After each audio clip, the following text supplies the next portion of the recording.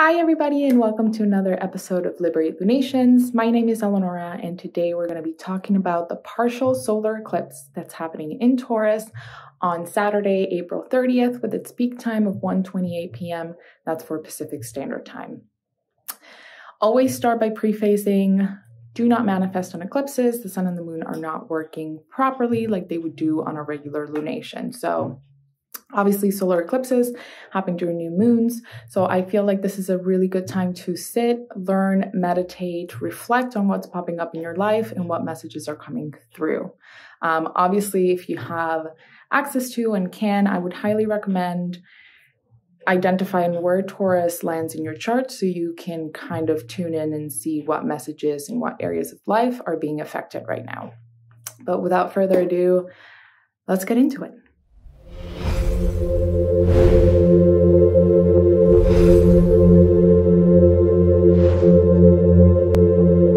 Okay, so for starters, I do want to mention that the last time we had eclipses in the Taurus-Scorpio axis was 2013-2014. The nodes were reversed, so we had the south node in Taurus and the north node in Scorpio. Right now, it's the other way around, but just think back to these times as well and see what kind of eclipse story you are building along the way. First aspect that we're going to talk about is Venus and Jupiter conjunct in Pisces. Worth mentioning that Mars is co-present, not quite conjunct, but it is there with these two benefics. So, I mean, these are two benefics, Venus and Jupiter joining in the free-flowing intuitive sign of Pisces, which happens to be Jupiter's home and Venus exaltation sign. So in general, this conjunction does indicate good fortune, especially when we're talking about connecting with other people, relationships, money, values. But also, again, Mars is co-present here. So it kind of adds a little bit more fuel to the fire. And I feel like the energy would be more passionate and determined as well. Next aspect is Mars in Pisces is going to be sextile both the sun and the moon in Taurus. So this aspect probably will boost our energy a little bit, both emotionally and our confidence, our vitality. I think this eclipse, all in all, can be very eye-opening for most of us if we really tune into the energy right now and the messages that are meant for us during this time. Also, there is a lot of planets in Pisces, so it could be somewhat of an emotionally volatile lunation. So my advice is to do what is best for you, spend time decompressing, journaling, meditating, walking around, indulging in activities and in relationships with people that are gonna fulfill and kind of replenish your energy and not drain it. And I think because Neptune is heavily involved in the last degrees of Pisces right now, there's a lot of like illusion and things kind of being not really what they seem. So I would take this time to use discernment and to practice really listening to your intuition and learning the difference between what is an illusion and what your actual true feelings are. Also, last but not least, this is not an aspect, it's just a worthy mention, honorable mention that our friend Mercury has just entered one of its home signs of Gemini. So I think this can offer us a little bit more clarity and flow, not only in our communication with ourselves and with other people, but also our thought patterns. All right, you guys know what time it is. I'm going to pull a card for just a collective, anybody watching this video.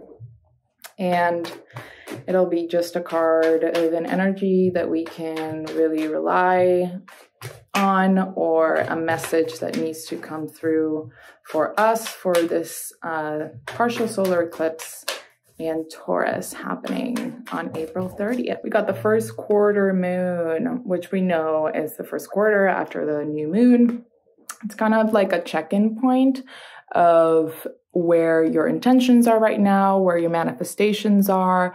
Are you watering them? Are you tending to them? Are you being really attentive? A lot of people think that manifesting is just literally doing a ritual day of or day after a new or full moon, and then just that is it. But a lot of manifesting is daily practice as well.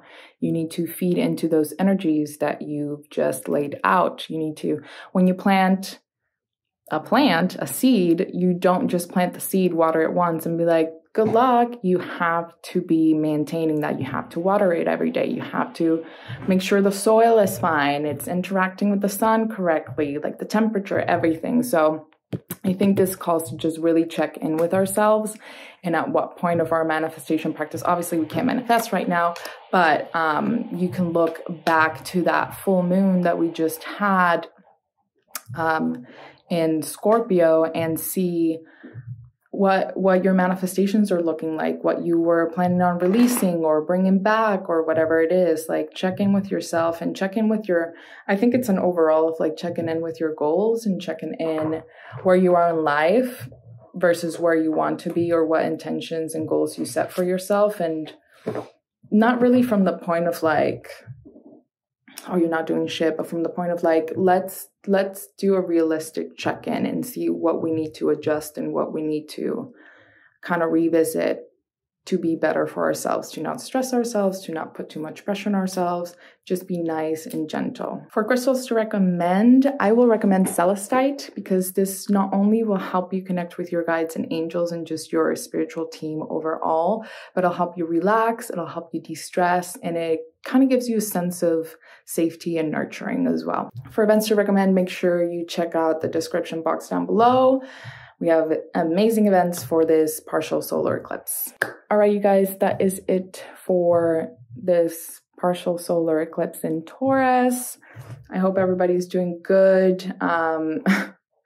It's about to be kind of an intense month ahead. But all will be well. Just make sure you're checking in with yourself, you're checking in with your body, with your emotions, with the people around you. I'm sending everybody much, much love, many, many blessings, and have a very happy solar eclipse.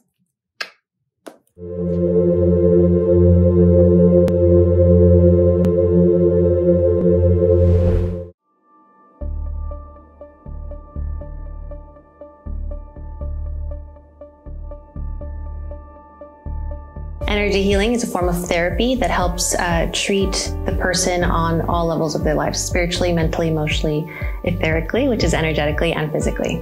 I'm energy, this chair is energy, everything around us is energy. When you receive an energy healing session, it's a transmission of life force. There are a lot of techniques that we can use to balance the energy field. Regardless of the practitioner, there are certain ways in which each of us can connect to and help the client rebalance whatever it is that's going on in their energy field that is creating dis-ease or discomfort in their lives. We work with you both in person and remote. Energy healing is good for everything. So you can use it to manifest something. You can use it to treat an ailment, whether it's something physical, mental, emotional. And we cleanse your chakras, balance you, clear out stress, physical issues, worry, fear, trauma, anxiety. Release cords, release things in your life or in your body temple that are keeping you from moving forward. I normally suggest that people get energy healing whenever they feel that they need it. Healing energy work should be done on a regular basis, like taking a shower. If you're watching this and it crosses your mind, out of curiosity, get a healing. You're being called to it.